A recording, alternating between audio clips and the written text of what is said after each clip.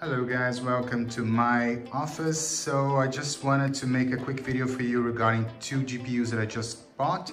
So this is the Zotac 3090 Trinity OC. I got this for 2,400 euros here in Germany in April 2021. You can see the card here. So it's a very warm card, of course, as every card with the GDDR6X. But I had placed this cooler over the memories because they were really reaching over 100 degrees. I also placed a little thermal pad there below between the cooler and the backplate. It helps a bit. Those cards are very heavy, so I definitely recommend having some sort of support here. This one is just screwed into the case itself, but there are other types where you just put them here. Some cards come with those. This Zotac did not. Of course, I'm using the card at the moment, mining Ethereum, so it's not the most efficient card. I just wanted to have this card for the future to also game with it once this mining craze goes down a little bit, let's say. So hopefully until the end of the year, I can actually start using this for gaming. So just to give you some idea, here are my settings at the moment. So I have 85 power limit, 250 plus in the clock. This generally does not make a difference, but in this case it did for me. And memory clock 1000, leaving the fan at 70. So you can see that the memories are already at 100 because I just closed the windows, but generally they are at 98. With that configuration, I get around 115 mega hashes, 116 efficiency here of 392 with the total power of 297 watts. So that is a lot. This card is, as mentioned, I bought two 3090s. I bought this Zotac, but I also got a Gainward card.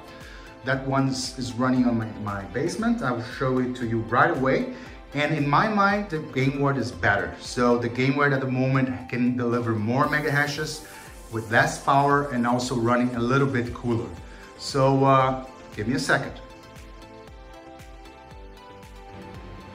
So here we are at my basement. I'm running here my mining rig, which has also this pretty lady here, a Gainward 3090 Phantom. Same price as the Zotac, so 2,400 euros as of April 2021 in Europe. But I'm finding this card, the Gainward card, much more efficient than the Zotac. So you can see here that I'm using slightly different settings.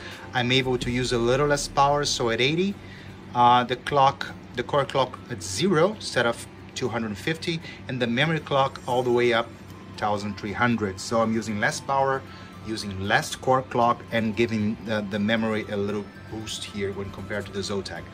So I'm currently getting 123.4 mega hashes at 295 watts and 420 in the efficiency. So it's pretty good. Those are pretty good results, and I get that with a memory junction temperature of 92.